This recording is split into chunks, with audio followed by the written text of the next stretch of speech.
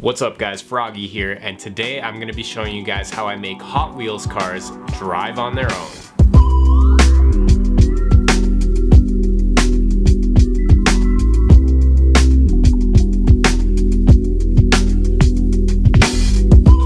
First thing I did was I had to create a scene for them to drive through, or I'm gonna call it my set. Now originally I was gonna do this on the floor just so I could have a very long stretch of runway for the car to drive on, but the floor was really gonna limit how much movement I could do with the camera. So because of this, I decided I was gonna set up my scene on my desk.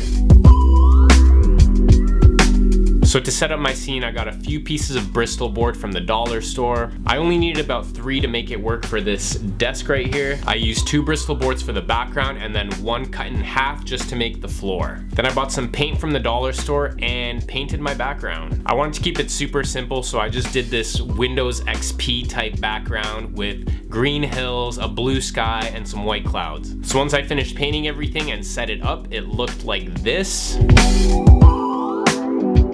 Now it's time to start making it look a little more realistic. Now luckily I was able to find this play tape, which is like this tape that has a print of a road on it. It almost looks like it was meant for Hot Wheels, because when you put a Hot Wheels on it, it literally looks like it's the exact same scale that it should be. So because of this tape, I didn't actually have to paint a road on my Bristol board. Now already, just by adding that, this scene looks pretty legit, and you can probably start filming on this. But I'm gonna take it a step further. Now I found these trees at my local arts and crafts store, and no, this is not marijuana. Arts and craft trees. So I found these trees and I figured, you know what, that would look really good with a Hot Wheels car right there. It literally looks like it's about the same size that you would imagine a tree to be right next to a Hot Wheels car. So I got myself 6 of these trees because that's kind of all the space that I have for on my 3.5 foot runway right here. So I set up the trees and already it looks a lot better than it did with just the road. But now I want to add one more element to this, which is some type of bushes or something to make it look a little bit more real with the trees. So I picked up some moss to make fake bushes. That ain't that good stuff. I scattered the moss throughout the scene and between the trees to fill up the blank space, and I also tried to use it to cover up that harsh edge between the ground and the background so it isn't so obvious on camera. And now finally our set is complete. Now it's time to light the scene. So for this, I just used these 2 Neewer LED lights I have, and I put a white plastic bag over them to diffuse the light so it's not so harsh. I also had one more light above my desk that I angled downwards to give me another layer of light. And it almost acted like the sun because it was so much harsher than the other 2 lights.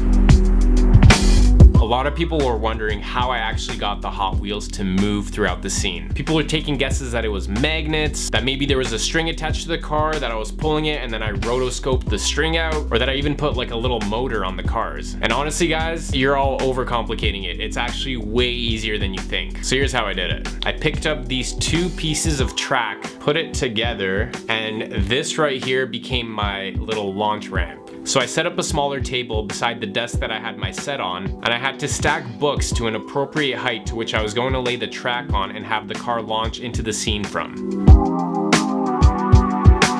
Now you want to get the speed right, so you had to do little micro adjustments with how many books you're putting on, just so when the car actually goes down the ramp and into the scene, the speed is pretty consistent. You don't want it too fast and you don't want it too slow. I also had to make this little ramp coming off the end of the track, just so when the Hot Wheels actually comes off it, it's nice and smooth, because if you don't have that, the other end is a little bit elevated, so the Hot Wheels kind of like bounces onto the ground and goes like every which way. So had to make this just so the Hot Wheels rides off of it really smoothly. So now that everything is set up, it's time to start filming. So here's the biggest thing that I had to figure out to make this thing look as good as it looks. Now I use a really big camera for my work. I have this 5D right here, which is a full frame camera. I also have this APS-C camera with a macro lens on it. This is kind of what you would figure that I'm gonna use, right? Like a nice big camera with a macro lens on it. Nah dog, that's not gonna work for this. See, these cameras, this camera and the 5D that I'm filming this on, the sensor in these cameras is just way too big to film something as small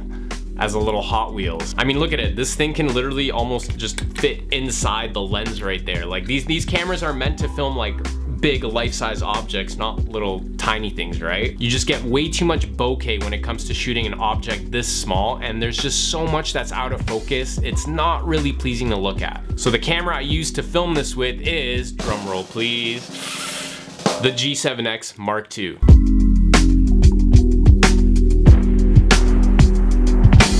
Now this camera has a 1-inch sensor compared to the bigger sensors found in DSLRs. The camera that I'm shooting this on right now is a full frame sensor, which is about that big.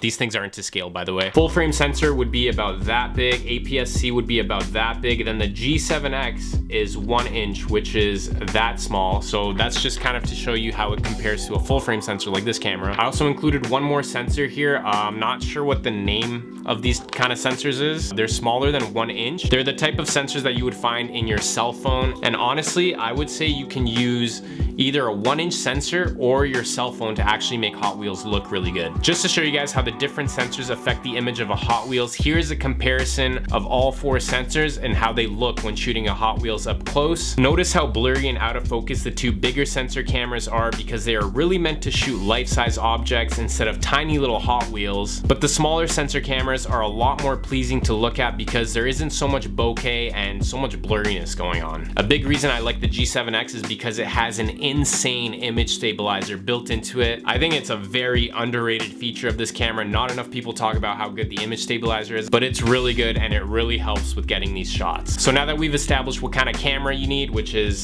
a 1-inch sensor camera or smaller, your phone, how do we actually film the moving car? So to film the Hot Wheels, what we have to do is set up your frame, make sure to focus on the car, lock in the focus by switching to manual focus, put the car on your launch track, and when you release the car, follow it as best as you can with the camera. That's it.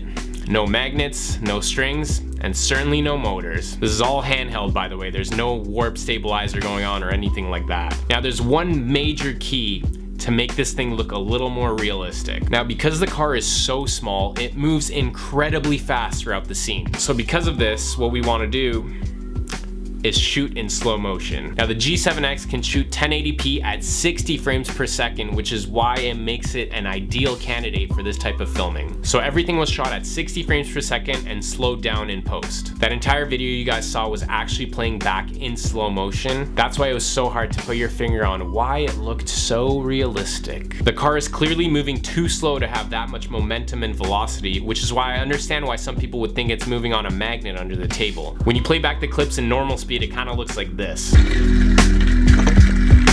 which just looks way too fast. That's why you got to shoot this in slow motion. Now, because I only have about 3.5 feet of runway on this desk, what I would do is change up the placement of the trees and move the moss around a little bit for every single angle that I would get, just so it looks like it's an endless continuation of the road when really it's the exact same 3 feet that you saw before. In a way, you get to play God while you're doing this because you're in complete control of this little world that you created. It's like being a kid, but with the knowledge and skills of an adult. If you're wondering why I don't have a girlfriend, well, now you know. All right, thank you guys for watching this behind the scenes of how I play with my Hot Wheels. Please smash that thumbs up button if you made it this far into the video, because it did take me a long time to make both this behind the scenes and the actual video. And please consider subscribing. I'm trying to hit 10K before the end of the year, just to start 2020 off on the right foot, you know? Jeez, I can't believe we're about to hit 2020. Holy shit, we're really in the future. I think Elon Musk knows what he was doing with that Cybertruck, know what I'm saying? All right, peace, guys.